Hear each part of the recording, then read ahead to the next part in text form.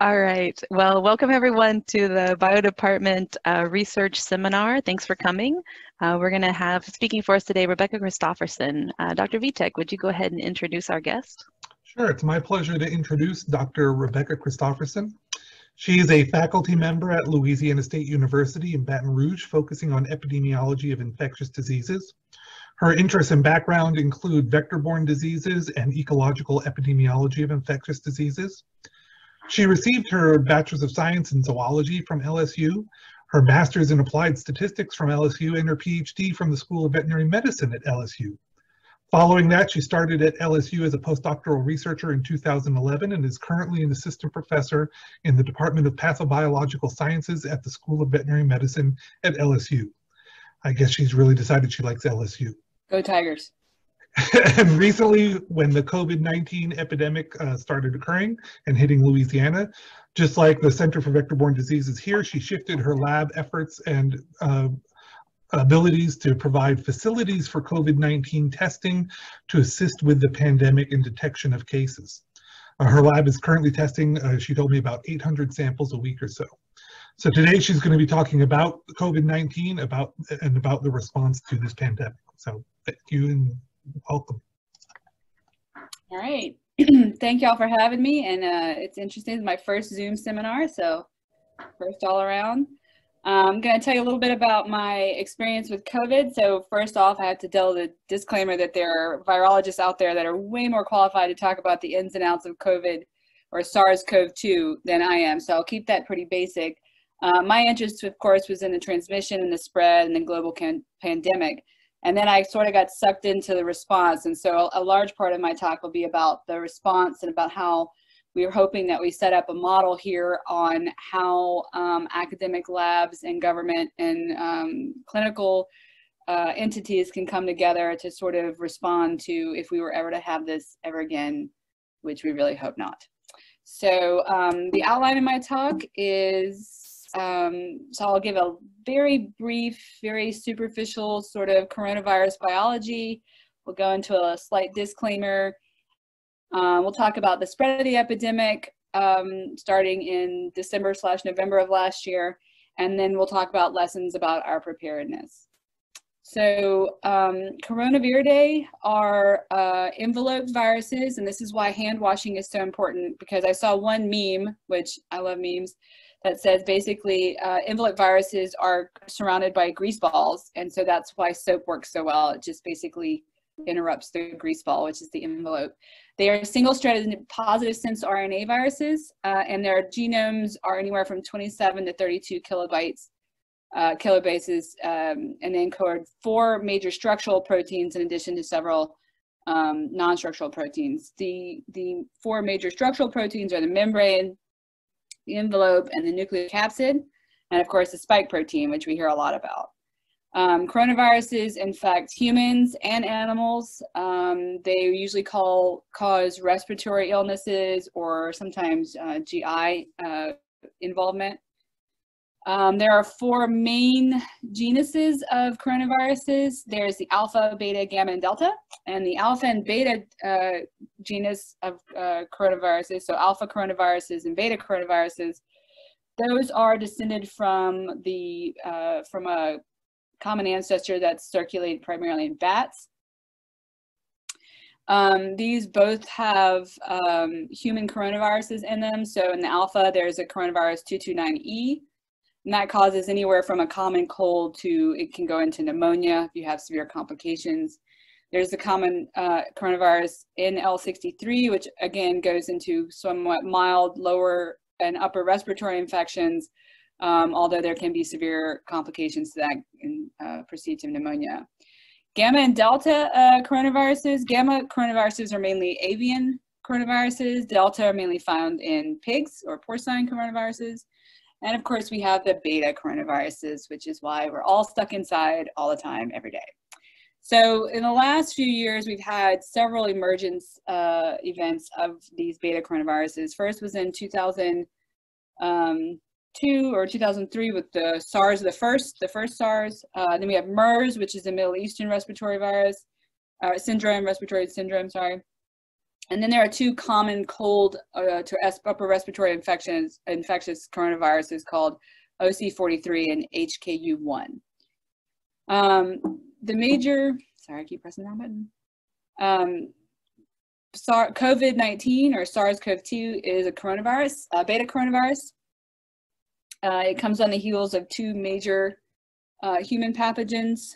SARS the first, as I'm calling it glibly, emerged in Asia in 2003 and affected over 24 countries globally. There was a total of 8,400 cases. Most of them did occur in China.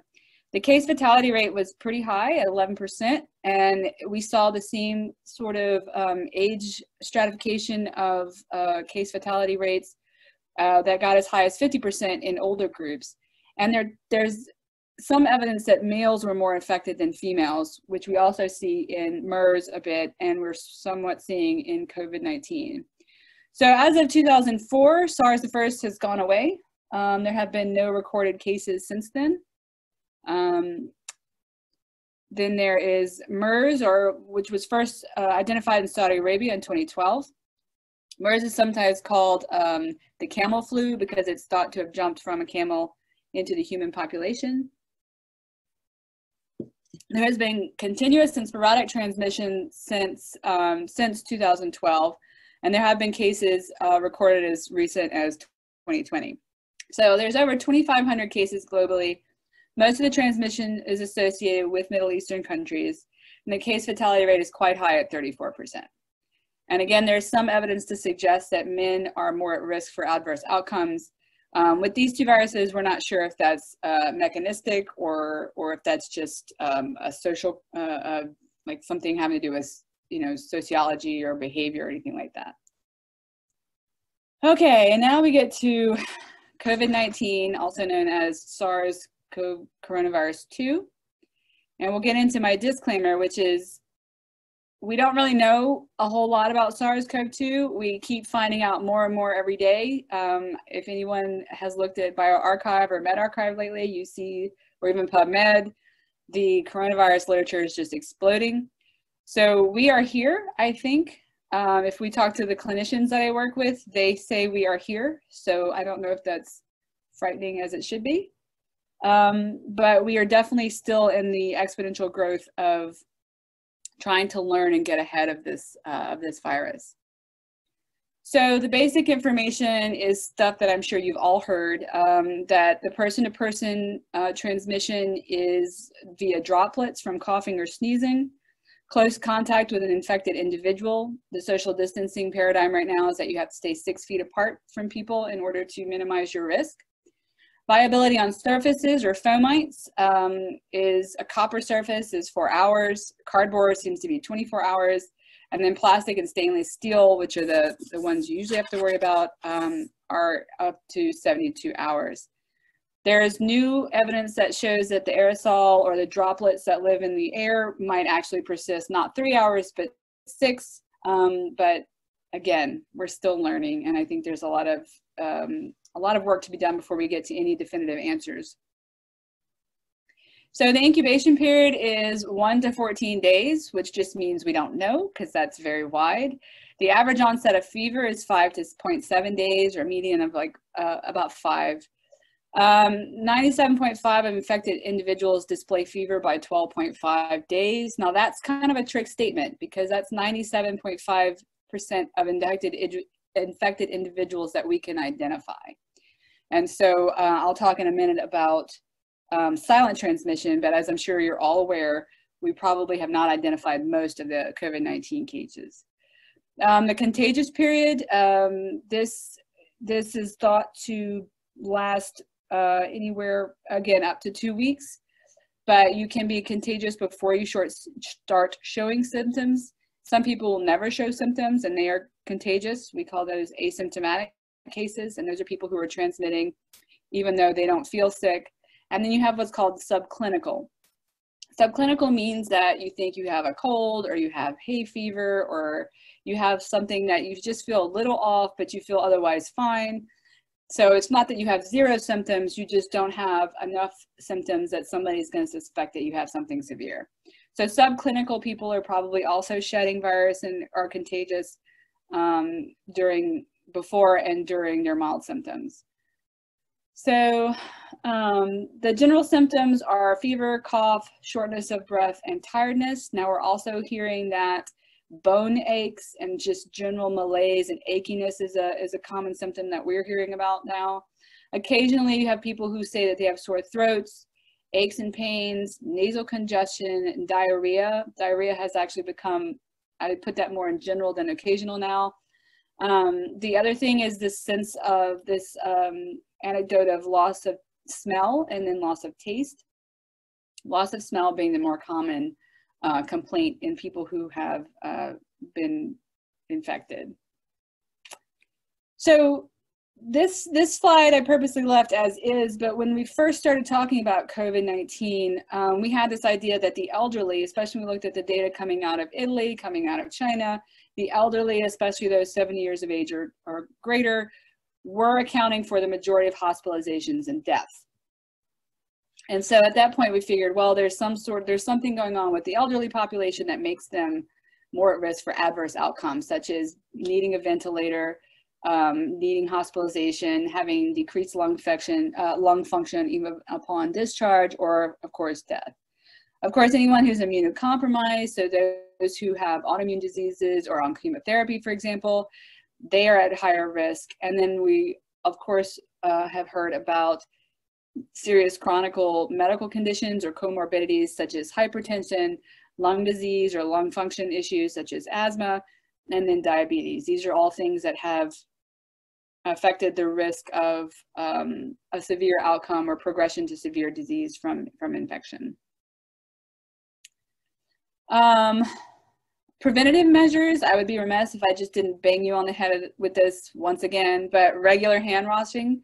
If you don't have access to regular hand washing like with soap and warm water, then alcohol-based sanitizers will kill it. We're recommending 60% alcohol or above.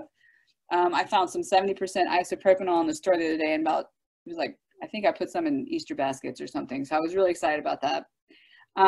You avoid touching your face, and that's because you avoid touching your eyes and your mouth, because those are points of entry for the virus. So your mucosa, your mouth, these are places where the virus can get in and then cause an infection. So if you touch something like one of those plastic surfaces where the virus is living and then introduce it into your face area, you could have caught it from whatever you touched. Preventative measures from you giving it to somebody else is cover your coughs and sneezes. So we have, of course, stay home if you feel unwell was the recommendation for a while. And of course, social distancing, which we all are very familiar with. Eventually the stay at home if you feel well became just stay at home. So the stay at home order that Louisiana has been, I think it's in multiple states now. And we have shown that has really helped avoid a chaotic situation where healthcare systems get overwhelmed. And I'll talk about that in a little bit. So one of the other questions I get quite often is, why is this different from the flu? And it's different from the flu because seasonal flu vaccines mean that not everyone is susceptible. So there are roadblocks to the flu infecting everyone because not everyone is susceptible. Even if you have a faulty or leaky flu vaccine, it's going to work a lot of the time. And then if you get the flu, even if you're vaccinated, it's often a mild attenuated version of the illness, which means your infectious period is likely also shortened. So SARS-CoV-2 is a brand new virus, and the entire world is susceptible. So the analogy I use is you have a bunch of dry wood, and you've put a bunch of gasoline on it, and you have a match, boom, and it can burn everything. So there's no immune suppression. The other thing with the flu is that the disease presentation is usually relatively uniform across all age groups, and that doesn't mean that the severity of disease presentation is uniform, but we can generally see the flu in all, like you see the flu in children, you see the flu in teenagers, you see the flu in adults, you see the flu in the elderly.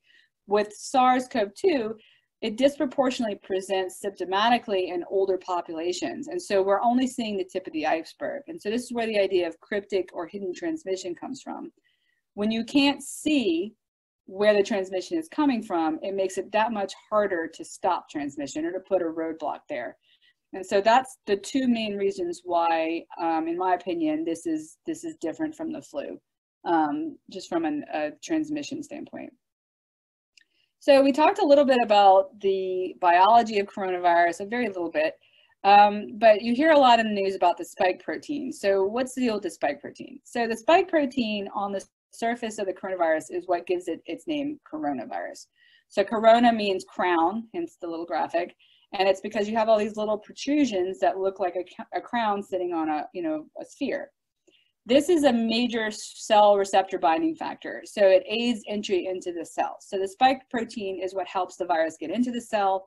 And that's what's going to promote replication intracellularly and then, come into a fulminant infection. It's thought to bind through the ACE2 inhibitors.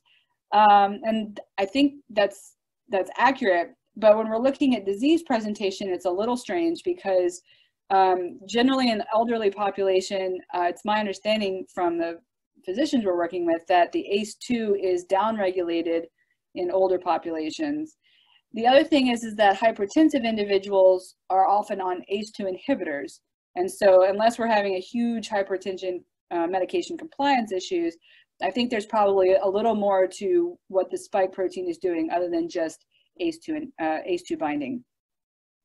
That being said, the spike protein is the target of a lot of vaccine efforts because if you neutralize the spike protein, you can neutralize its entry into the cell, and then you can block its becoming a big infection. So this is from a paper that just shows, you can see the coronavirus with the spikes. They look like little tulips here, protruding from the surface of the virus. And this is the ACE2 and cellular receptor binding, and then this purple thing over here that sort of that activates the ACE2 SARS coronavirus complex and helps it get into the cell. So I put this paper here because it's actually really good and understandable, and if you want to go read it, I highly recommend it. So we, people who study transmission and emerging viruses kind of were following this since December because, interesting new virus, don't know what it is. And when it started getting out of China and we started seeing more and more severe disease and transmission seemed to be quite intense, we started worrying about a few things. One was transmission. Okay, so it's sort of inevitable that it would get out of China. Where was it going to go? What was it going to do? One was testing, and the other was healthcare system stress. So these are going to be the three major kind of topics that I talk about for the remainder. So this is the timeline of SARS. In December of 2019, that should be 2019, the WHO was informed of a cluster of pneumonia of unknown origin in Wuhan, China. So while it's said to have started in December, retroactively they believe that actually there was transmission of SARS-CoV-2 as early as November in China. In January, you had the novel coronavirus was isolated, and so you were able to identify SARS-CoV-2 as the causative agent of that cluster of pneumonia. In January 22nd was the first reported case in the US in Washington State. We now know that that was probably late and that there was probably silent transmission before then. In January 24th, the first European case was reported in France. It was still kind of a quiet story at this point because I was actually in France in February and we were talking about COVID-19, but I was also working with a bunch of infectious disease modelers, so we tend to talk about that stuff anyway. But people on the street weren't talking about it. The news wasn't talking about it, wasn't talking about that much. So it wasn't until about February, or the end of February, the beginning of March, when it really started to get out of control in Italy and in South Korea and in other parts, that it really became a huge 24-hour news cycle thing. In March 2nd, we had the first death was reported in the United States. in March 9th was the first presumptive case in the state of Louisiana. That's the first one that was reported. March 11th was when the WHO declared the COVID-19 pandemic.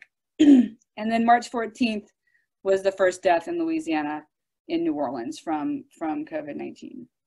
So even though we reported the first presumptive case March 9th, 2020, something happened in February of that year, which is Mardi Gras in New Orleans. And there's been a lot of anecdotal stories of people who have gotten sick a week or 2 weeks after visiting New Orleans for Mardi Gras.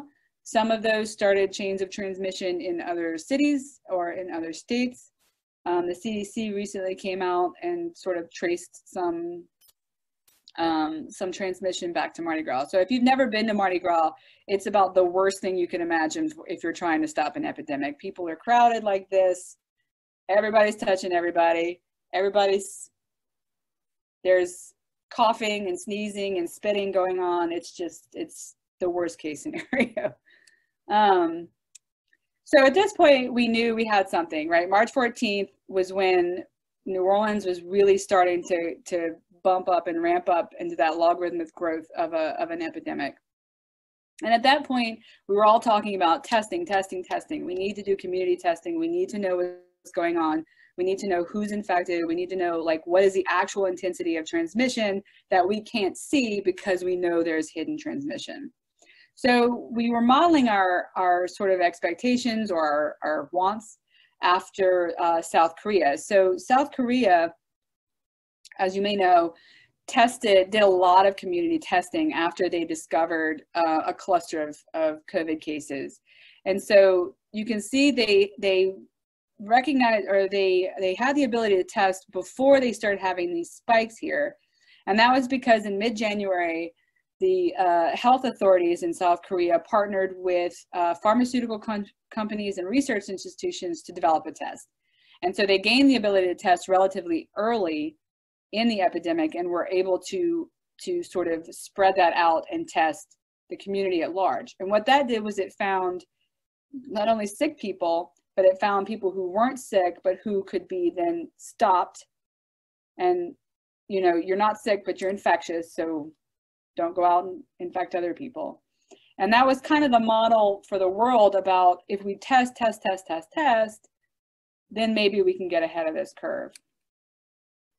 But that didn't happen. Some of the first CDC tests were available in February, I think in Manhattan. And they weren't great. They're still not great, but they are what we have. Louisiana started testing in early March. And so when we found our first presumptive case, we started testing. Now, part of that was that the test kits were not available. There was the volume of kits available was not to demand, I suppose. And the the CDC test is actually was validated on symptomatic individuals. It was not validated at that time on asymptomatic. I'm not sure it is yet, which means that the validity of the test and the reliability of the results were based on people who were symptomatic. And that included people who were febrile, who had a cough or respiratory distress, and who met a certain algorithm of symptoms. And so the community testing, I think, was in part held off just because of the logistics of what the test was created for, which was symptomatic people. Around that time, we also started looking at models, right? So I'm sure everybody is familiar with, well, I'm sure some of you at least are familiar with the Imperial model coming out of the Imperial College of London that the UK adopted somewhat erroneously, or not erroneously, misadopted or misinterpreted. At first, the UK was just going to let herd health take care of it, and then people realized that lots and lots of people were going to die, and they decided to backtrack on that. But what they did show is, as out of Wuhan, they showed this age stratification. You can see here the case fatality ratio. As you get older and older, you see climbs exponentially. And once you get into the 70 to 79 or 80 plus range, your case fatality ratio is quite significantly higher.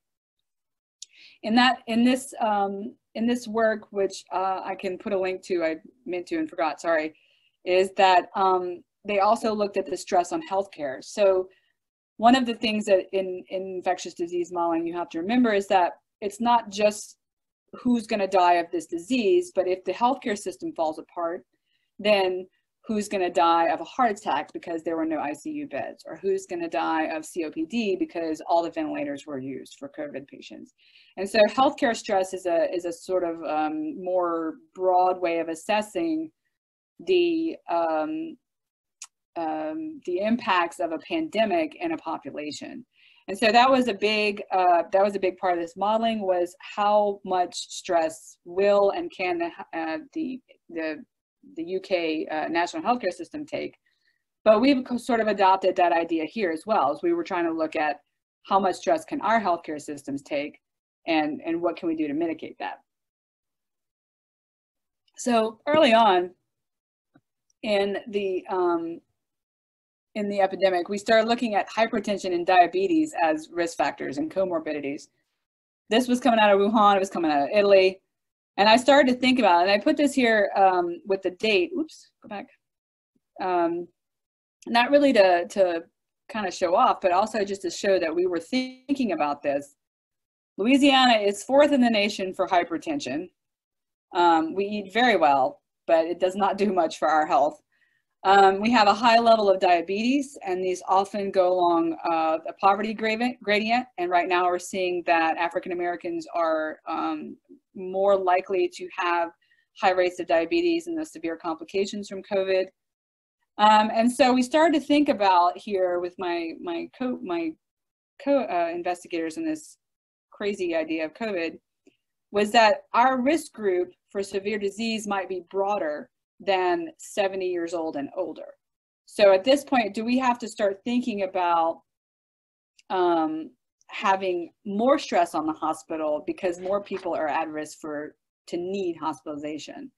So we thought, well, if a higher proportion of cases is likely to present as severe disease, you will have more hospitalization. That leads to an increased risk of healthcare system stress and potential failure. There is a potential pro to that, though, is this an indication of increased visibility of transmission? So we have less silent transmission because more people are getting sick. Obviously, that is a terrible pro, but it was an idea. Or is this just representative of an overall proportional increase in transmission intensity? So those are the two options that we had. Neither one of them are great. And so the issue was that the model of hospital uses and transmission was largely informed by the data coming out of Wuhan. And so at that point, with the knowledge that we might have this broader at-risk population, we were still flying in the dark. And we just we had models, they were informing us, but were they really based in data that was going to represent what's going on here in Louisiana? So now what, right? So in the absence of the community testing, because it was too late to do that, cases had already started to come. We were going into the bend for the exponential curve in Baton Rouge as well. And with the focus of shift going from just finding out where transmission is to keeping the hospitals viable and getting them to where they're not so stressed that they collapse, or that we just start having people not have the appropriate healthcare availability, we got to the now what, right? And so that's when we started to sort of visit the idea of how could an academic lab like ours be retooled and repurposed to respond. So there were several issues that contributed to healthcare collapse. One was the turnaround test for times. Turnaround time for tests, excuse me. One was ICU beds, which was sort of an issue of turnaround time. The other is personnel, so workforce issues in that you need more ICU nurses than usual, so you're trying to repurpose nurses from other departments. You have exposure and infection control. You can have reticence to work the COVID unit, and then you have to sort of account for possible exposure of community exposure of your workforce as well. Because when When you work in a controlled environment, which an ICU, believe it or not, is relatively controlled, according to my ICU doc here, or you work in a lab, you have control over who's around you, what PPE you have on, what's going, it's like a well choreographed dance. If you go to the grocery store, you know, I think you're more at risk at the grocery store for community transmission. So you had to account for community exposure and community infection of your personnel as well. And then, of course, as we've seen across the country, there was this idea of PPE depletion, which sort of goes all the way up to turnaround tests. Personnel are not going to be happy about having no PPE, and that's going to increase their reticence or even their ability to appropriately treat COVID patients. So the turnaround time for tests, the state lab has a capacity of, or had a capacity, it's gone up since, of about 200 tests per day. And this was because the CDC assay required, at the time when they first started, required actually 4 gene targets, 3 COVID gene targets, and then a human RNA DNA control called RP. And what that is it is a control for basically, is it a good swab? So if they stick it in your nose and they rummage around and they tickle your brain, you're going to have a really good RP response, and you know that that's a good swab. So if you're negative or not detected at that point, it's not because the effort of swabbing you is bad. If your RP is off and you have a negative RP, then that's called an invalid test, because you can't say that there's no virus there because there's no person there either, right? So the swab was not where it needed to be, or it was too gentle or whatever. So at the time, that really greatly diminished the capability of high throughput, because you had to do 4 different tests for each person. And at the time, there was no multiplex. So you had to run each PCR reaction separately for each of the 4 targets. Since then, the CDC has dropped one of the gene targets. And so you're down to 3. And actually right now, the FDA is considering dropping down to 1 gene target. I don't know if that's approved yet. That was as of early this week that they were considering it. 1 COVID gene target. You still need the RP to validate the swabbing effort. So the turnaround time from the state lab was approximately 5 to 7 business days. Now it fluctuated. You get it as soon as 3 or as late as 10, but the average was about 5 to 7 days, and I think it still is. For commercial labs, the turnaround time was 3 to 7 business days. The fluctuations were anywhere from 3 to 14 business days. They were able to more scale up for commercial through high throughput, but it's a pay for service, and so it's sort of first come, first serve. Whereas with the state lab, you have some ability to call and say, we need to prioritize ventilated patients or people who need whatever. Commercial tests, you have less flexibility in that, or commercial enterprises. So we are none of these. And we'll talk about what that means as I get closer to what we actually did. So ICU bed use, why that is a resource that was limited, was they had to take regular ICU rooms and turn them into negative pressure rooms. And this needed to be done basically during the upscale of an epidemic. And so that was disruptive to availability of ICU beds in general. And then they had the development of COVID units at most of the big hospitals. And that means that you have a finite group of people who can do all of the COVID related stuff. And at that point, you also have sort of, what's the word I'm looking for? Like we had sort of like infighting factions, right? The COVID unit versus the not COVID unit. And that sort of goes into the next thing, which is personnel. So the personnel issue is a matter of, there is some reticence to work on COVID patients. They've made that, I think, primarily goes back to the fact that they lack appropriate PPE, and that a lot of first responders feel that they've sort of been hung out to dry. Not necessarily at the hospitals I'm working with, because they're doing a pretty good job, but in a lot of parts of the country, I know first responders are feeling kind of thrown to the wolves, especially with this N95 mask unavailability. And the PPE that's necessary, N95 masks, they're recommending surgical masks if you don't have any N95. There was a recent publication that came out recently about how to decon N95s, including I think the use of UV light, appropriate gowns and face protection. So some people are using face shields that go cover the chin, because if you're intubating, it's my understanding that sometimes this is the exposure route. Those were in short order. And this affects overall your personnel willingness as well as your overall morale. And morale is, even in my little group here, morale is a huge deal. If you have high morale, then things get done easier and better.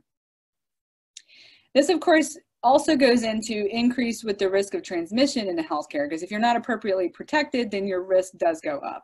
And if you have an increased risk, then you're going to interrupt your workforce, because even losing one nurse could have profound effects, or one respiratory therapist. So it's all interconnected into why we needed operational support from my lab and my partner Stefania Cormier's lab.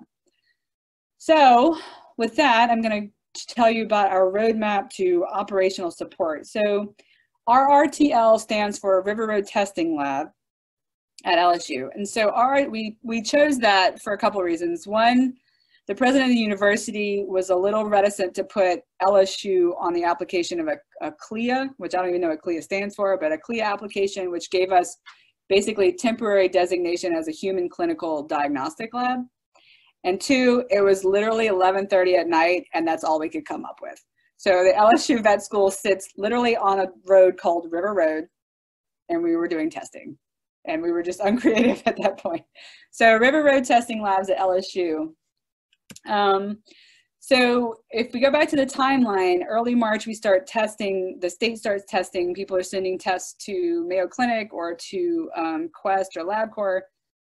I had just returned 14 days prior from France, and I knew this was coming, basically, because I had been watching it. I didn't really think that New Orleans and Louisiana would be quite so ahead of the ball or ahead of the curve here, but I knew it was going to come eventually.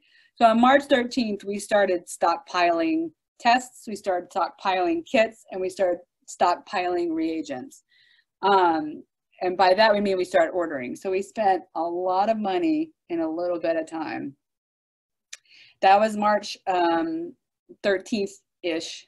Time has become somewhat fluid in my mind these days, but so this is a timeline of what we did.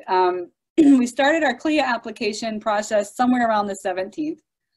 The 18th, we received BSL-3 committee biosafety approval. We chose to do this at the BSL-3 level for a couple of reasons. One, I'm one of the major PIs in the BSL-3. I am perfectly comfortable in a BSL-3, and I thought it will alleviate some of the associated fear that I thought would come with putting COVID patient samples into the vet school. And since I'm comfortable in the BSL-3, it didn't bother me. March 20th, received our biosafety approval from the institution. Somewhere between the 20th and the 23rd, we got our HIPAA training so that we were all legal and ready to go. And then on the 23rd, we got CLIA certification at 3 p.m. and we ran our first batch of tests that night at 6.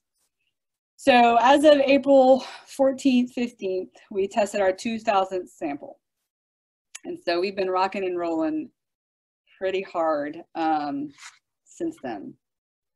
We partnered with a clinical lab director from Women's Hospital, which is a hospital not far from here that's primarily sees, it's a women's hospital. It's primarily sees women for surgery, and it's the primary birth center for the region. Their clinical medical director was gracious enough to come and explain all the CLIA stuff tests because we didn't understand any of it. And it seemed very redundant to us.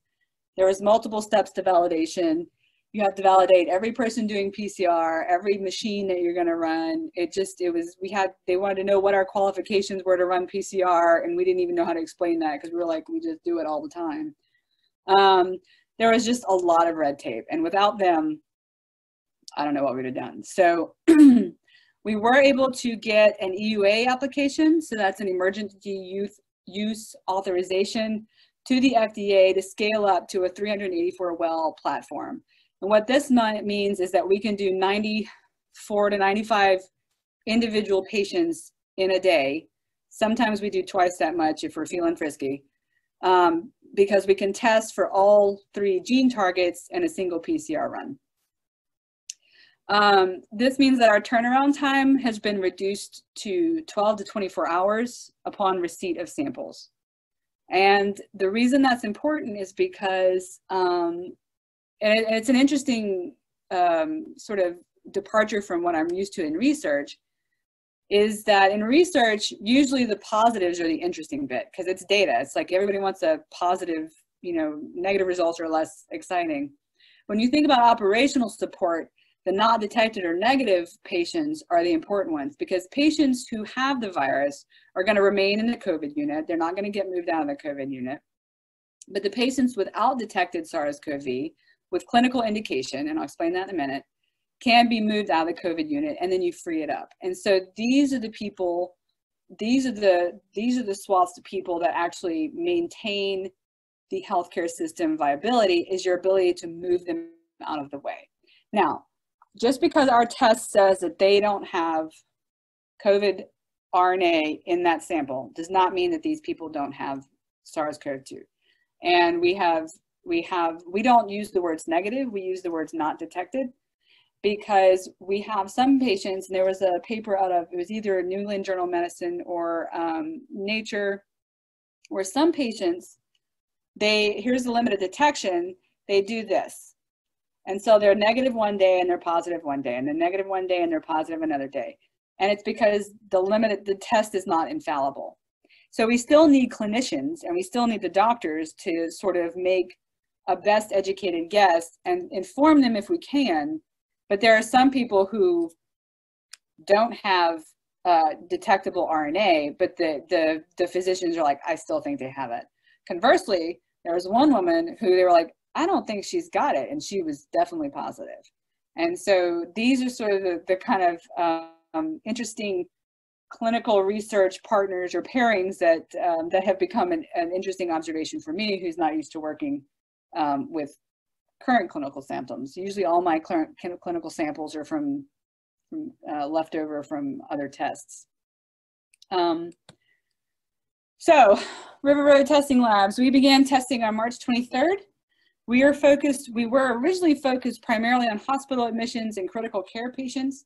This has evolved somewhat. We are still focused primarily on ICU and critical care patients because those are the ones that need the turnaround time to be greatly shortened. But we have also done some nursing home patients, and we've also done a little bit of like outpatient and well baby. So if an infant has a mom who's positive or a family member who's positive, we will test outpatient infants. Luckily, those are mostly negative. As of April 14th, we had tested 1,843 patients. We have a pretty consistent positivity rate that seems to hang around 38 to 40%. One day we were really excited to get down to 23%, and then we realized we tested a bunch of outpatients. One day we were really freaked out because we had 53%, and it was just, there's a lot of, unfortunately, a lot of nursing home patients. But it's the 54.8% of not detected. Again, that is the operational support. Those are the ones that are actionable and that can be moved out of the way. The median turnaround time from collection is about 1.5 days. And that is from the time that they're swabbed. So we usually get the swab about 12 hours later, which means our median turnaround time is a little under 24 hours from the time that we receive the sample. This is an interesting, so the ID doc in charge of the big hospital system here said that for every patient in isolation, the daily use of PPE is approximately 23 gowns, 23 pairs of gloves, and 23 masks. So for every patient that you're able to move from the COVID unit, you save this much PPE daily. And so the other benefits are you have that PPE available for other patients and for other nurses or for other technicians. But the other benefits is the risk of nosocomial transmission decreases, right? So if you're in the COVID unit and you don't need to be in the COVID unit, you want to get the hell out of the COVID unit. So you can mitigate that risk. And then the other benefit is they're more likely to look at a differential diagnosis other than COVID if you can rule out COVID. So we've seen a lot of people who say, well, they've got, I don't know, we have one who had pneumonia and they're like, we're sure it's COVID. And we tested this person over and over and it's not COVID. And so finally, I don't know, their test came back from one of the lab cores and she had just plain old fashioned pneumonia. And so I think that no one has ever been so happy to have plain old fashioned pneumonia than that one person. So this is our current standings as of yesterday. Unfortunately, our number of deaths has gone up by 53 today. So we have over 1,200 deaths in Louisiana. We've got over 22,000 reported cases as of today. The use of ventilators has been on a downward trend in Orleans and Jefferson parishes. Here in East Baton Rouge, it's been pretty stable.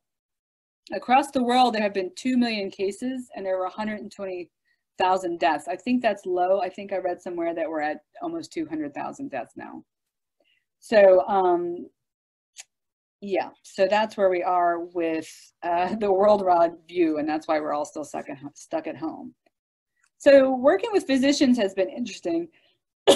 Excuse me, because I don't work with physicians terribly often, but there have been some interesting clinical observations that, for me as a researcher doing testing in real time, have been interesting to sort of hear about as well. So we're working with a pulmonologist and an ICU critical care doctor who basically says this is viral sepsis. So sepsis is organ failure just because your immune response is just gone crazy. So some of the terms you'll hear people use are DIC or cytokine storm. These are both instances where your immune system's like, I'm going to throw everything I can at it and the kitchen sink.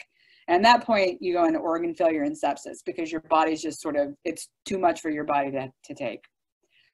So a lot of critical care research over the last 24 years has been focused on sepsis, but most of the sepsis that you see in critical care is bacterial. And so usually there are several therapeutic options: antibiotics, source control, which is where if you have an abscess, you drain the abscess, or if you have a dying gallbladder, you take the gallbladder out, and then followed by supportive care. But with viruses, there's no specific treatment. Okay, you can't give antibiotics. You can't treat a viral infection with antibiotics. And so it's all about supportive care, which means you just gotta support the patient's body as much as possible so that it can right itself, basically. And because there's no specific therapy, patients often spiral out of control. For what we've seen is that can happen very quickly in COVID-19. In a matter of hours to days, they can go from being probably okay to just crashing. There's no evidence that you can use bacterial, you can apply what you know from bacterial sepsis to what you do in viral sepsis. You don't have reason to believe otherwise, except that you don't have the treatment regimen available of antibiotics.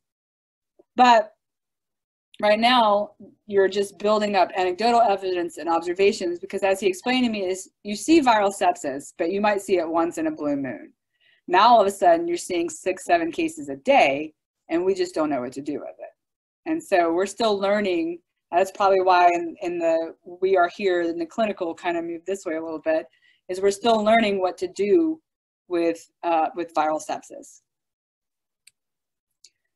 So did we learn anything, or what are we learning globally? Well, I think we're all learning that we were globally, and especially in the United States, unprepared, woefully unprepared. I've been aggravated beyond, I can't believe we were this unprepared. We've spent money on preparedness after Ebola. After Zika and after Ebola, I sat on 2 Louisiana GOSIP meetings, which is our preparedness. This is not a bioterrorism. I don't think this was made in a lab, but I know that DOD and Homeland Security has spent time and money on bioterrorism preparedness. And my question to them is, what did they think it would look like, right? So this is kind of what it would have looked like. But again, I don't think this is a bioterrorism thing. I don't think it was created in Wuhan in the lab. So let's just get that out the way. So we were unprepared, but at the same time, there were obstacles. There was a lot of red tape. Some of it was unnecessary. Some of it was just territorial. People didn't want people like me coming and saying, hey, I can do this, because either they didn't think I could do it, or they just didn't want to deal with the fact that they had what they viewed as competition. I didn't want to compete with anybody. There was a lot of red tape that was redundant. So if I had to do something with the FDA, then I had to go do it with the state, then I had to do it with the hospital or whatever. And then the rules seemed to change from day to day. So one day we needed to do a validation that looked like this, and then the next day we needed to tweak it a little bit and do it look like this. So there was just a lot of frustration on our part about just tell me what to do. I will follow directions, but nobody could ever tell me what the protocol was, right? And so as a researcher and a scientist, I'm used to, like, give me the recipe, give me the protocol, I can follow directions. So a lot of the obstacles were just regulatory, just chaos. Eventually it became Thunderdome, and there was no more rules. The FDA has kind of gone to, like, meh. You apply to them for an emergency use authorization, and they come back as long as you can show that you are validated and justified and that you are capable. So I will say that not all the regulations and all the red tape is unnecessary, because you do want somebody capable and somebody competent doing the testing. And there are a lot of labs out there who I'm sure would like to say, oh, I can do it, who maybe shouldn't. So it's sort of a double-edged sword. The lessons learned by us as academicians was that we can apply our skills learned and utilized daily. So we do PCR every day, and we do it in high throughput every day. We do, I mean, Dr. Vitek can tell you, when you work with mosquitoes, you process hundreds and hundreds and hundreds of samples for, like, one part of an experiment. So we know how to do high throughput. We didn't realize how important that skill was to operational support in a pandemic. I didn't, at least. It makes sense to me now looking back. Of course it does. But that was something learned. Regulatory entities were unaware of what we could offer. So we got this statement, which was, we weren't sure that research labs are used to the volume of testing that might occur. And they didn't understand that we could do high throughput, or that we do high throughput on a regular basis. So it became a lesson to us about how do we better communicate our capabilities and our willingness to respond. That is something I think that we are in a place to sort of help other entities realize. Lessons learned by the community. I think there's an idea that biomedical research or research labs or academic labs in general are siloed, and that we work on these high-level theoretical questions, and that to get us to come back down to earth requires, you know, lead strings or lead shoes. Maybe that's true, because there have certainly been a fair amount of times I've reached out to other academics to provide operational support, and they're more interested in getting the next paper out. So there are people who are like that, and I'm not saying that they are wrong. It's just two different viewpoints. But there are at least a group of us who are willing and ready to retool our labs, especially biological and biomedical labs, to support and scale for pandemic response. This is an unprecedented situation, right? I don't think anybody expects, I sure as hell didn't expect Louisiana to be #1 in the world for per capita cases a couple of weeks ago. But it's been interesting to sort of apply a relatively mundane part of my job to a very important question. And I think there are a lot of people out there who would like to do it. This was in the Naturalist or the American Nature, I can't remember. But thousands of coronavirus tests are going unused in US labs. So there are people who are out there with academic labs who can do this, who are running into the same red tape that we ran into, who are having the same supply chain issues that we ran into. We were lucky in that we were kind of ahead of the curve, but you know, there are plenty of others who got stuck in the bottleneck that is supply chain. And finally, we're hoping that, you know, River Road Testing Labs at LSU can provide a model for how administrators at hospitals, academia, administrators at LSU, the president and the provost office have been amazing. How the government, the state of Louisiana, and our government officials in Washington have come on board and helped us. And clinical, the doctors and the nurses and the hospital administrators, how we can all work together to sort of to provide this critical response. We were supposed to have stopped testing this week. We've been doing it for about a month or a little over 3 weeks, but the hospitals have had the same supply chain issues that we have had, and so they've asked us to continue. I don't know how long. We'll see. We have to work out the details. But the state lab has also told us that they can't pick up they will not be able to provide the same turnaround and volume of testing if we were to quit. So we are providing an important service to the hospitals in that we can turn around those negatives. And that's been very, very gratifying. This is me sleeping under a desk, and my student threatens that when I decide to save the world again, she's going to show me this picture because I think I was pretty miserable at this point.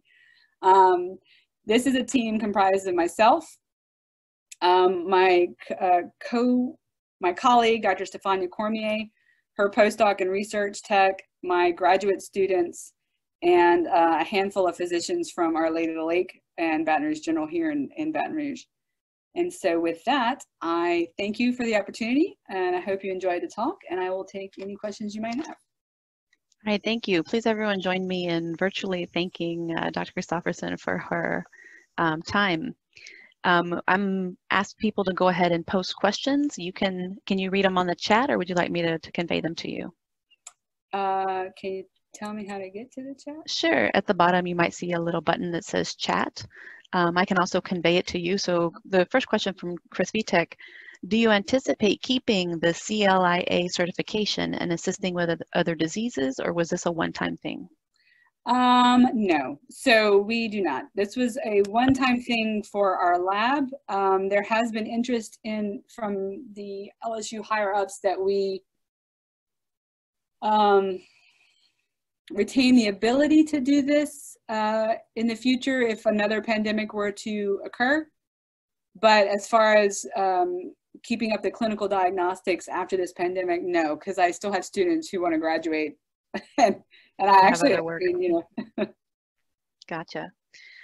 So I was wondering about the support for your lab in this. Is it contracts, short-term contracts, extensions of previous work? It's a lot of time and materials. Right. So originally so we get like fund money back to the lab, and I kind of went through that. But when we started testing in earnest, the hospital stepped up and have paid us back for much of what we did. And then we have the Baton Rouge Area Foundation has contributed as well, some support for us to continue, because at some point we did run out of available funds. And then actually we had a lot of support from the public. So when the press got a hold of it, we tried to hold off the press because you'd be amazed at we didn't want a bunch of people showing up at the vet school with Q-tips in a Ziploc bag, quite honestly. And I had some experiences from the Zika outbreak that I didn't want to repeat. So but the press got a hold of it and they did a story. And at that point, we actually had people want to help crowdsource. So we have a crowdsourcing account that's been set up that we've got a little bit that we've used to support the efforts. Okay, we have a question talking about the red tape. Can you expand on the line between prudence and efficiency with laboratory testing? So I can tell you my opinion, right? So my opinion is that there's too much red tape. However, that's because I'm aware that I am probably a competent person. If I was looking at someone who opened up a lab 2 weeks ago and has never held a pipette, I would want that person to go through a lot of red tape.